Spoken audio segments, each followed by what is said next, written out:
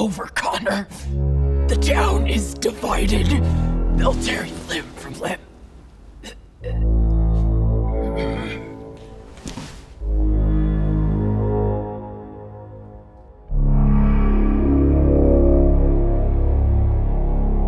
Madison, you did it.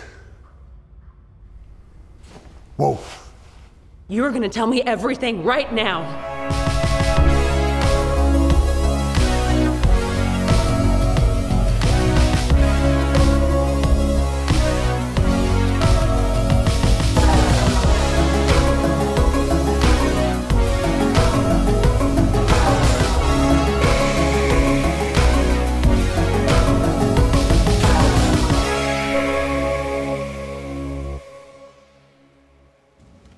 Before the Connors and the McMahons settled here 150 years ago, we were nomads, traveling from town to town. Our curse prevented us from staying in one place for too long. We were beholden to the moon and easily exposed. And then you found Connor Creek. And not a moment too soon. The abnormal effects of the silver mines made it so that we could control our powers and live amongst the humans who had joined our settlement over the years. They were none the wiser. We were searching for a cure, but we found a home. You mean Connor Creek was established on a lie? And this entire time we've been cohabitating with... You know, other than the genetic anomaly that causes us to turn into vicious carnivorous beasts, we're really quite similar, you and me. You see, my family, the Connors, enjoyed life with the humans. It was simple and fulfilling. But the McMahon clan had a different idea about how to govern the town. They just killed off and scared villagers to exert their dominance over the town, and we Connors weren't gonna stand for that. And that's when the werewolf wars began. Well, sort of. There was fighting in shadows, unbeknownst to our human friends. Lives were lost on both sides, but eventually the Connors defeated the McMahons. And banished them from the town, never to be heard from again? Until today. Our clan never quite reestablished control after all the fighting. It left us weak. Connor Creek moves forward, and we've been struggling to catch up ever since. Well, as we say in Connor Creek, that is good enough. I'll call off the task force, but I'm not sure how long we can keep this covered up. I mean, shit. How have you guys kept it a secret for this long? Artie, memory is a foggy thing.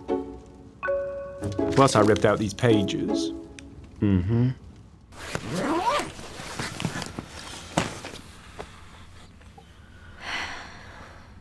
We need to talk about the podcast. Whoa, Twin tuition. that was the best one we've had in a while.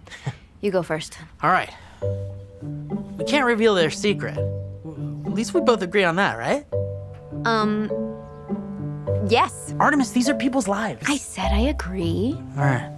But you do have to admit that if we did spill the beans, we would be at the forefront of the most incredible discovery of all time. Artie, I will eat you. I'm kidding. I just wanted to acknowledge it out loud. Once. All right, well, leave the jokes to me, okay? Let's get out of here. Yeah. Hey, you want us to leave the lights on, Dr. Edwards? This is fine. Well, can't say it's been a pleasure, but this trip certainly has been an eventful one, hasn't it? Speaking of trips, Madison told me that Truman character was poisoning the water supply with LSD, which explains these crazy hallucinations we've been having about these wolves, you know? Can you believe it? We were literally scared to death. But to be honest with y'all, I was quite taken with the experience, and I will be experimenting with psychedelics in the future. Well then, all right, here are your bus tickets back to La La Land. You will be missed. Wait, bus tickets? Yes, about that. We forgot your vehicle in the woods, and last we checked, a family of raccoons did in fact make it their home, so we just want to respect that ecosystem and let it be for now.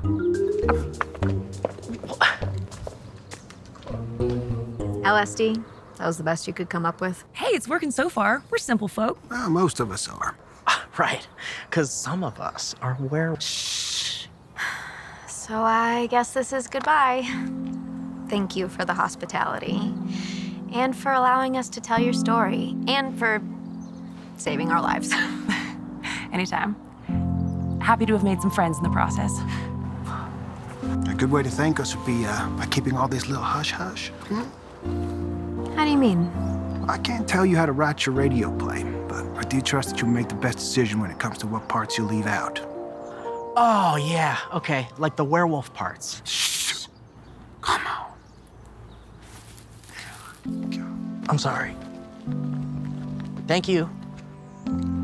Artemis, thank you for your service. Paul, I brought you something. It's a snack for the ride home. Raw meat? What, how did you... Oh my God. Have you been one of them the whole time? The whole time. Oh my God.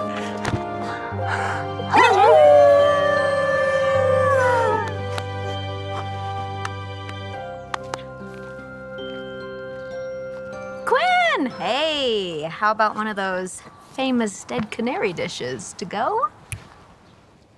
Nope. Bye. Okay. All right. Well, shall we? Sure. I'm hungry. Yeah. I guess you got that. Yeah, I got my snack. Need a little help? Man, I'm starting to think maybe I should just stay here.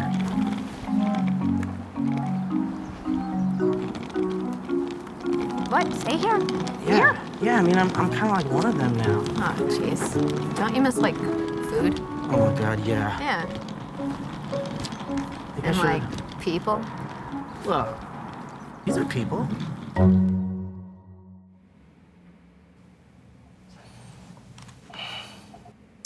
Well, I'm looking at the numbers here, and I'm pretty pissed. From too much champagne! This is a celebration! You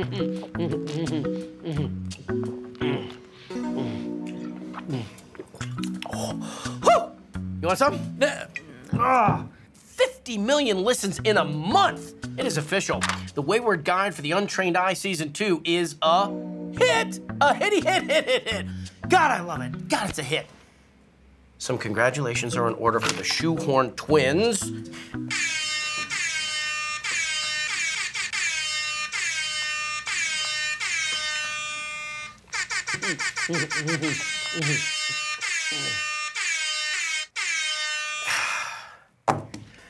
How about that ending?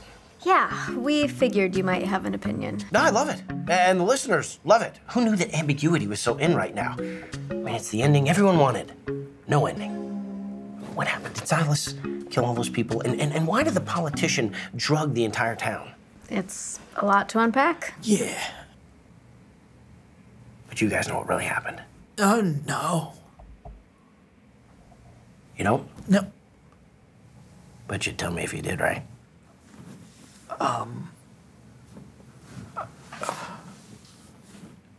Sure.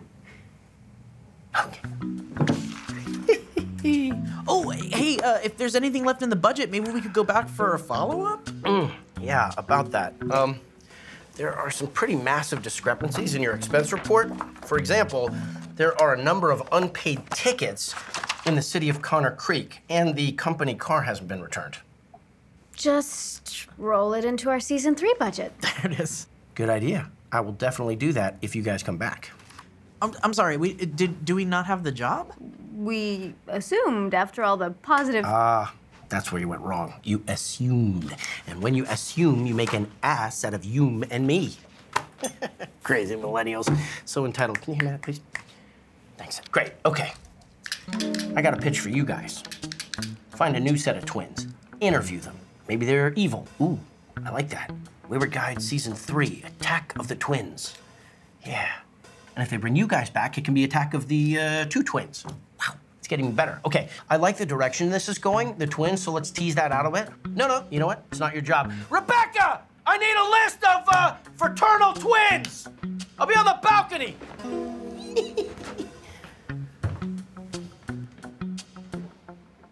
All that work, and not even a guarantee of a next season. Why do we do this?